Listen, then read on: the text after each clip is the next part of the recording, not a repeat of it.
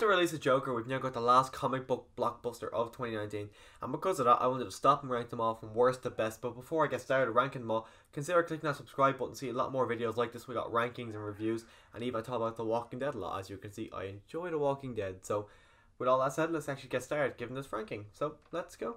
So, coming in at number 7, I thought it was probably the most obvious choice out of the entire list. I've got X-Men Dark Phoenix.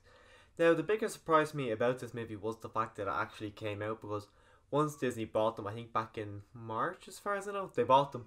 And I thought, okay, maybe the first thing they're going to do is cancel this movie. Now, they still haven't cancelled New Mutants, but I thought for sure they would have cancelled Dark Phoenix, because it was meant to come out in November of 2018, got postponed to February, and then got postponed to June. So I thought, okay, this movie does not sound good, I'm sure they're going to cancel it, and they didn't. And there was elements of this movie that I did enjoy, but I think majority of it I didn't like. Like, I thought a lot of it, you could tell a lot of it has been reshot and moved around a lot, and you can tell Jennifer Lawrence, for the life of her, did not want to be there. Mystique looked nothing like she did. It was just a blue skin with a few dots in her head. She looked absolutely terrible. You could tell she did not want to be there at all. You could tell, like, Professor X, he does an amazing performance, James McAvoy, but they kind of butcher his character. The same with Jean Grey. They just butcher the character completely. Like, this is their second attempt at doing Dark Phoenix, and they do a horrible job. And Quicksilver, they learned their lesson from Days of Future Past. Like, okay, people like this character, we should give him more. So they give him a lot more to do in X-Men Apocalypse. But then they're like, you know what? Let's completely botch him. So they write him out. I think probably at the very start of the second act, they write Quicksilver out completely, and he's just gone. There's no explanation of why he's not there. I think he gets hurt in the leg, but he's just gone for the entire movie. Even though stuff is still happening, he never gets mentioned again. So I didn't understand it. So, like, a lot of it had a lot of problems, but it did have a lot of redeeming qualities. Like, I did kind of enjoy seeing some of the X-Men together. There was elements I enjoyed. It came out on Blu-ray last week, and I've been tempted to buy it just so I could watch it again, because I'm very interested to see if I like it more or less on the rewatch. As well, my girlfriend never seen it. I want her to watch it just to see if she likes it enough. And it's the only X-Men movie I don't have. I kind of have to complete my collection if I want to sleep well at night. And coming up next on my list, I've got Hellboy. Now, going into Hellboy, I didn't know what to really expect. I didn't really watch many of the trailers, but David Harbour, I think he's an amazing actor from Stranger Things, so I wanted to see more of him. Hellboy as well is also my very first comic book I read, so I've always had a special place in my heart for Hellboy. And the other two movies I actually really enjoyed, so I thought, okay, it's a fresh new take, it's a complete reboot, so I don't know. I like the look of David Harbour as Hellboy, so okay, I'll go and let's see how I got on. But I left this movie very underwhelmed and just very tired. I don't know why, but this movie just exhausted me so much. Like, they threw a lot at the screen, a lot happened. There was good elements, like the whole monster chasing when all the people in England were kind of trying to get Hellboy.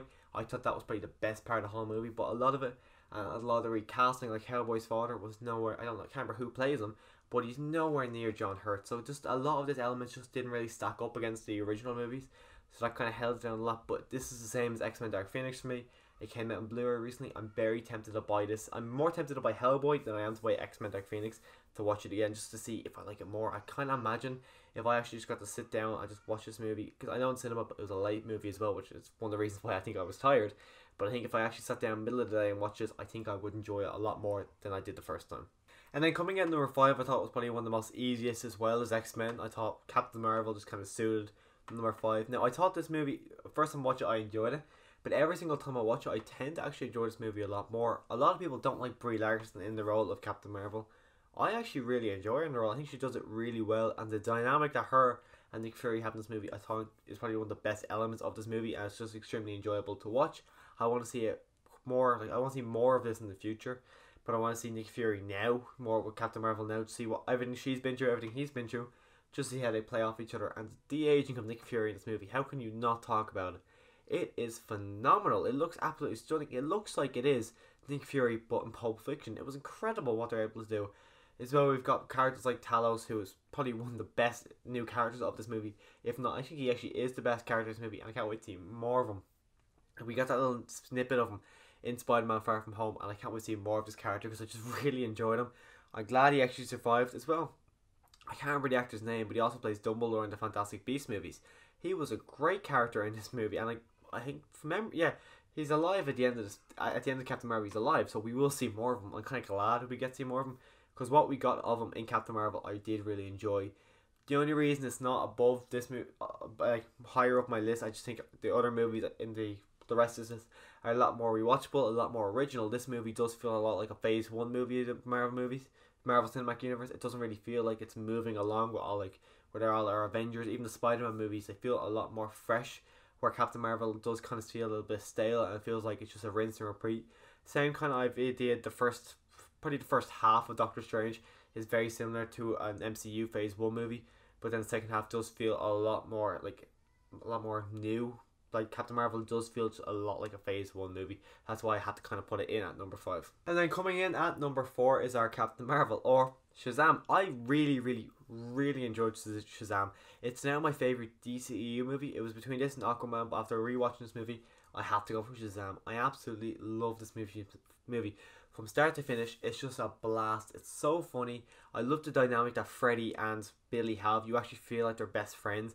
Well, not best friends, but you feel like they are friends, and you believe their relationship, and it's a pleasure to watch. My only problem with the movie is Shazam and Billy, some parts of me feel like two separate people when they should feel like one and the same. So I think some of those elements did drag it down. The villain in this movie I really enjoyed. I didn't think, by looking at the trailer, I'm like, he looks like a pretty boring generic villain, but he actually was it wasn't a new kind of villain, but just what he brought to the table I did really enjoy. And as well, I think the actor's name is Cooper Andrews, but he plays Jerry in The Walking Dead, and just getting to see any more of Jerry is just the best thing. And then coming in at number 3, I do have Spider-Man Far From Home. Now, I kind of went back and forth on which one I like more, Spider-Man or Shazam, but in the end I think I went for Spider-Man just because I've loved Spider-Man pretty much my entire life. I thought this is now my favourite Spider-Man movie, so I thought my favourite Spider-Man movie does outweigh my favourite DCEU movie. But I just loved everything. Tom Holland, absolutely phenomenal in this. Jake Gyllenhaal, where I first got introduced to this man in Nightcrawler, and he just a phenomenal role. To see him go from Nightcrawler, I think I've only actually seen him in the 2 movies. To see him go from Nightcrawler, where he's a creepy ass dude, to going into Spider-Man, like all I could really see was Lewis Bloom, so it was a bit weird, but I just really enjoyed his performance as well. Getting to see J.K. Simmons come back and play J. Jonah Jameson, I absolutely freaked out in the cinema.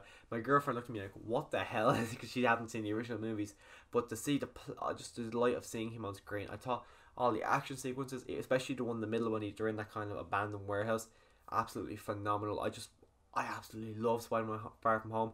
I can't wait for it to come out in Blu-ray so I can rewatch it, because I imagine this is probably going to be one that I put on a lot. I don't know if I'll watch it more than Homecoming, but I absolutely love this movie. And as well, Peter Parker does not know what AC/DC was. I laughed at that, but I was like, what the fuck? And my runner-up, second place, had to go to Joker. Now, I think a lot of people would probably have this as their number 1, but I'll talk about why number 1 became number 1. But number 2 for Joker, I thought Joker was a phenomenal movie. I went into it with pretty low expectations, because seeing them doing, oh, it's a Joker movie. I see Martin Scorsese was attached. I'm like, but still, Todd Phillips was directing, like the guy from The Hangovers. But then I was watching it, I'm like, this is good, and it's just getting better and better and better. I'm like, oh my god, this movie's amazing. Joaquin Phoenix was an incredible performance. The way it's directed, it's just beautiful. The whole movie I just thought was amazing. The script and everything, just everything about this movie. The characters, like, I don't know if a lot of these characters are new or what's like the Waynes. I thought Bruce, not Thomas Wayne, was an asshole. Even Alfred was an asshole. Bruce Wayne was the only one in this movie who actually showed the Joker, surprisingly, any bit of kindness, and I thought that was mad. And then he works in this place called, I think it was called Ha Ha. It was like a clown rental place, and everyone in there was an asshole to him. So to see everyone beat this man down, I thought was phenomenal. And then the last scenes when he's on the talk show with Robert De Niro, absolutely loved it. As soon as he actually got the call to go on that talk show, I'm like, jeez, I like this movie. I know where it's going. Really enjoyed it. Really enjoyed Joker. I can't say it enough. I was debating whether or not this is number 1 or number 2. I thought it was inevitable. I had to put number 1 where number 1 is, and I thought Joker was just, I couldn't put it higher than number 1 or higher than number 2, so I just had to put Joker at number 2. And as you can probably guess, Avengers Endgame came in first place. When I was putting this together, I was debating this or Joker, but I was thinking, no, Avengers Endgame has to take this. I just thought this movie blew my mind. I was so excited from it. Like, I came back, the day this came out, I came back from holiday, right? So my flight was really early that morning. It was like 5 o'clock that morning coming back. And I was in work the next day, because I had that day off work. I'm like, okay, but then I found out I can go see a 12 o'clock showing. So I went home, and I couldn't sleep from the excitement of seeing this movie that night. So then I slept. I didn't sleep, sorry. And then I went to go see that movie at 12 o'clock. And as we were, I think it was about half 10, 11, me and my girlfriend, like, why the hell did we choose to go see a 12 o'clock screening? Because we were both wrecked. But then it got to the stage where I didn't see the premiere, and a burst of energy got into me, and I was so excited, and I just was not tired at all throughout that movie, and it ended. And I was like, okay, because I started work at 7, like, well, I just go straight to work while I go home. So I went home, got to sleep, and I was just so excited. Like, that day in work, I was trying to get tickets to go see Endgame again, because I wanted to see it with a crowd first. Like, there's so many iconic moments that just in case you haven't seen it, I don't want to spoil it here, but there's so many moments that I wanted to see it again with a live crowd. Now, I didn't actually get to see it. I think that came out the Wednesday. I got to see it the Friday again. And just to see all those moments, because I took my brother to see it, and to see the excitement in his face, because I was watching his face for a lot of these moments, because I wanted to see him, and just he had the biggest grin on his face throughout this movie, and it was just, I absolutely loved it. I think I've seen it 5 or 6 times in the cinema, and I've seen it twice since owning it, and it is phenomenal. Like, the first 2 acts, like, after the after the 5th or 6th time, the first 2 acts kind of slow down a bit, but once you get to that final act, it is incredible. I don't think we'll ever get a third act as big and as epic and as incredible as this third act was. I just loved it. It was amazing. All the iconic moments, seeing every Avenger, like from every single movie, every corner of the MCU coming together, the fight against Thanos, it was absolutely mind-blowing. I love this movie. It is, no, it's not my favourite of the year. There's one movie ahead of it, but this movie is my favourite comic book movie of the year. It's not my favourite MCU movie, but it's definitely up there. I think it's number 2 or 3. I can't really remember. This movie is a phenomenal movie. If you haven't seen it, I don't know why, but if you have, it's not one I can recommend you just watching Endgame. If you want to watch Endgame, you've got to watch all the 22 movies leading up to this movie, because it is a phenomenal movie. It's a phenomenal bookend. Far From Home continued on perfectly. Far From Home was a brilliant continuation on, and I can't wait to see what they do next, because this is an ending. Some people aren't happy with their continuing on. I see this as an ending for Tony and Steve, because I imagine Natasha, Black Widow, will come back. So I just seen it as an ending for those 2 characters, because everyone else's stories are going to keep going. Like, we're going to see more of the Guardians, we're going to see Black Panther, more Doctor Strange. So just because Tony and Steve's stories is over doesn't mean everyone else's stories. I can't wait to see what the MCU does next, but this is probably their highest point they're ever going to get, and I was glad I got to be there opening night. And a part of me wishes I can go back to that opening night and watch this movie like for the very first time again. That was my biggest takeaway from Infinity War. Was I left, like, I'm pretty sad I'll never be able to watch this movie for the first time again. But this movie, Avengers Endgame, I am more sad I will never see this movie for the first time again. So that is my ranking of all the comic book movies of 2019. Let me know what your ranking is down below. Even just let me know what your favourite movie is down below, this comic book movie of this year, because we've had some amazing comic book movies. We've also had a few duds, but they are kind of, they're okay, as I said in this ranking. But anyways, let me know what your ranking is down below. Click subscribe so you can see other rankings and movie reviews just like this one. And as always, thanks for watching.